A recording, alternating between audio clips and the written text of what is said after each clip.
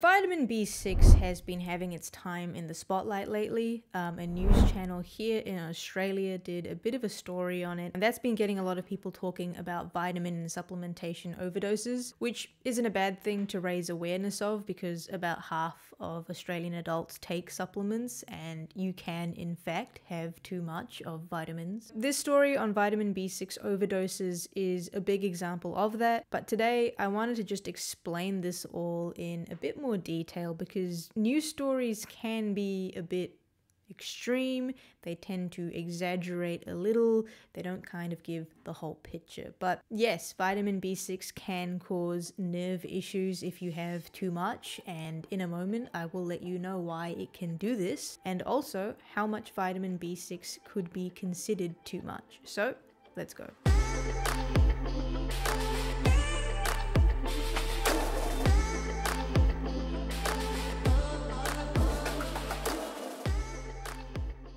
So this is the news story that's kicked off all of this. I will link this in the description because it is worth a watch.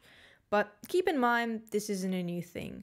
Vitamin B6 has been a vitamin that's been known to cause issues in overdose, and every couple of years I've noticed we do get a story about it in the news cycle. But I think we should start with what vitamin B6 even is.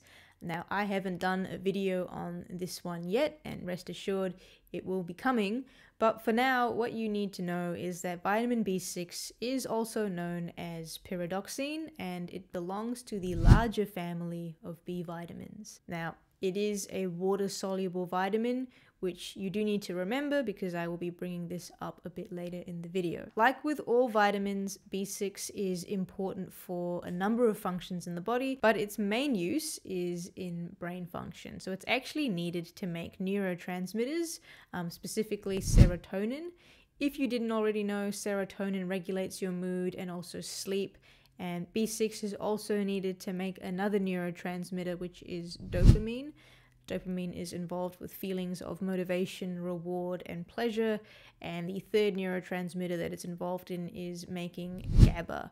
Now, GABA is involved in calming your nervous system and reducing overall feelings of anxiety. So B6 they're needed for three very important neurotransmitters. And so from this you may be seeing that getting enough vitamin B6 is going to be important for maintaining a healthy mental state because of all the neurotransmitters that it's linked to. Now, it's not just needed for your brain health, it does have a lot of other important functions. Energy production is one of them. It's also involved in making red blood cells, also breaking down protein from the food that you eat. It's involved in your immune system and regulating hormones as well. But I'm going to save all of those and going into more detail on those for a different video because today we are just focusing on vitamin B6 overdose or toxicity. So it's a very important vitamin, we've established that, but I do want to mention that deficiency in vitamin B6 is incredibly rare. And if you are having a well-balanced diet, you'll be getting more than enough vitamin B6. So honestly, in most people, there isn't a need to supplement at all. And that's why if you do take a supplement and it has vitamin B6, you become more at risk of getting an overdose because it's likely that you didn't need it in the first place. So what exactly happens then if you have too much vitamin B6? Well, the main issue is something called peripheral neuropathy. And this is essentially nerve damage, but it affects the nerves outside of your brain and spinal cord, which happen to be your peripheral nerves. These are the nerves that are responsible for feeling things, so your sensation of touch, for movement, and the many functions that happen throughout your body. So when these peripheral nerves get damaged, you can get some pretty unpleasant symptoms like tingling in your hands and feet. You may also experience numbness. That can turn into pain and also leads to muscle weakness.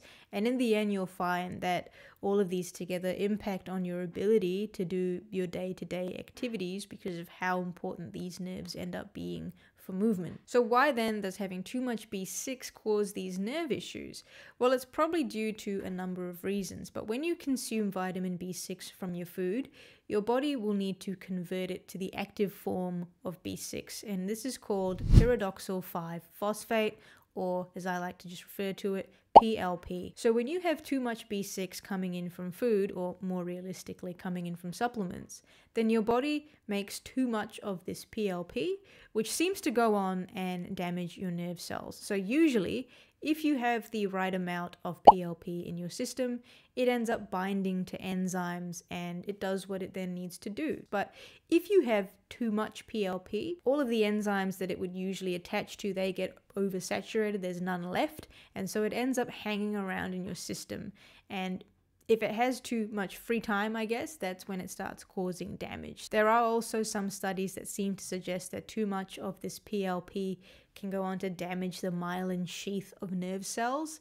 This is a protective covering over your nerves that actually helps your nerves send messages to each other faster. So if you damage this covering, you disrupt nerve function as well. So this is a good example of something being clearly very good for you if you have the right amount of it, but if there is too much, it starts going to places it shouldn't, and then it starts to cause damage. So like with all things, a recurring message in my videos, balance is key. And so the important thing that everyone would want to know then is how much B6 do we need every day? As usual, I always look to the nutrient reference values for Australia and New Zealand.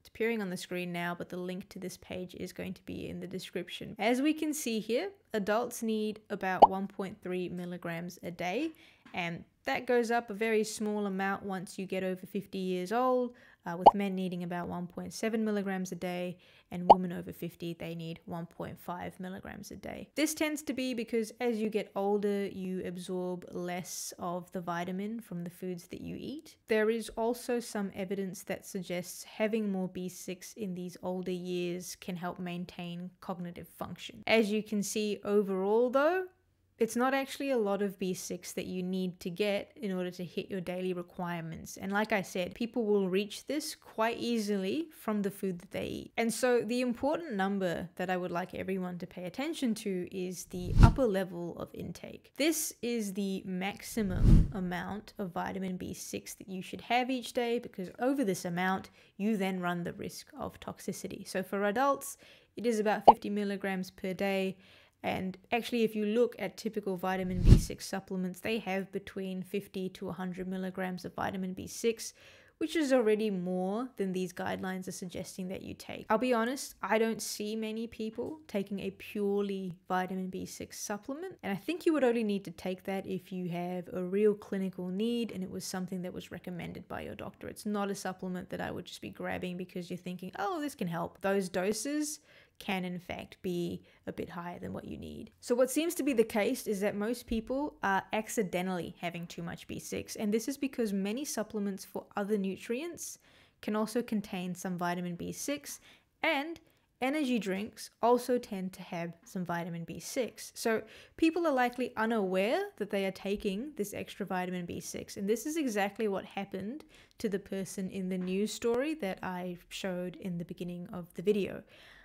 She was taking a magnesium supplement, and that also happened to have vitamin B6. And I've noticed that anything that markets itself as energy boosting will include vitamin B6 along with some other B vitamins. So why is this?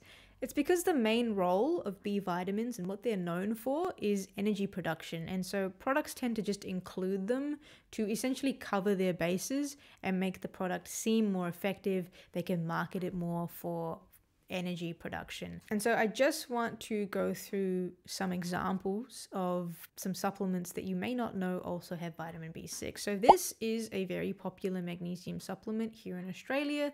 It's the Ultra Muscles Energy. This is what I meant when I said magnesium and energy supplement. So if you look at this ingredient list, first of all, it's massive.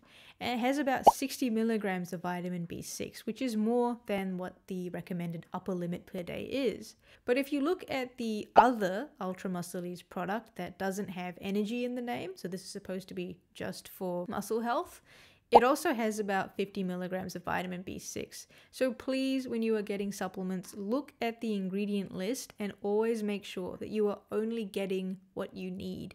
And that goes for general multivitamins as well. They will contain vitamin B6 too. It's not just supplements, it is also energy drinks. So if we look at Red Bull, we see that there's about 5 milligrams in a serve, which is not as much as what these supplements are getting, but some people take supplements and energy drinks as well, so you can see how it might not be too hard to get too much vitamin B6. It is pretty standard for all energy drinks to have a small amount of vitamin B6 because, like I said, it's also involved in energy production. So next time you have one, just check out the nutritional information panel.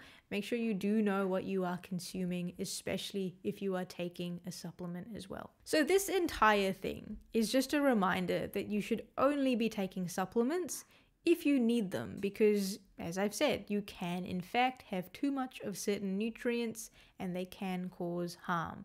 Vitamins and minerals aren't just automatically good for you. So if you need a supplement for magnesium, I would just say take a magnesium supplement on its own. The less ingredients, the better, in my opinion. Don't go for products that just have everything under the sun in it. It's not better for you just because the ingredient list is longer. If you need calcium, just take calcium. And if you are someone that takes energy drinks and supplements, just take stock of what you are consuming and make sure that you aren't having too much vitamin B6. Now, I did say earlier that vitamin B6 was a water-soluble vitamin, and the reason this is important is because with water-soluble vitamins, when you have more than what you need, you do get rid of them in your urine. You essentially pee them out. So many people think that you can have more than you need with no harm because in the end it just leaves your body. And with vitamin B6, that is correct. Any excess that you have, if you have more than what your body needs, it will leave your body in your urine. But the damage actually gets done before that. When you have too much active vitamin B6, that's when it causes its damage. It's before it gets cleared. And so if you keep having too much vitamin B6, yes, it's water soluble, you will pee it out. But over time, the small amounts of damage to nerves builds up, and that's when you can get the peripheral neuropathy. And if you have kidney issues, you are even more at risk because you can't filter and remove the extra vitamin B6 as efficiently. And this is why older adults in particular need to be very careful with the supplements that they take. I know that there are many people, I see this through work, in their older years that take a multivitamin or they take different supplements, and for good reason, because their bodies don't absorb nutrients as well as it used to, so they may get recommended this. But on the flip side, your body also doesn't get rid of any extra as well as it used to. Kidney function reduces as you age, that's fairly normal, and so having too much B6 is more of a risk in this case because you can't clear it out as well, meaning more of it can actually hang around in your system for longer for it to cause that nerve damage. So there you go. I hope you have a better understanding now of why vitamin B6 is, for one, being talked about so much at the moment, but now you also know how it can cause nerve problems if you have too much of the vitamin. If you have anything that you want explained further that I've mentioned in this video, please let me know in the comments. But for now, I'll see you in the next video, and until then, keep playing the long game.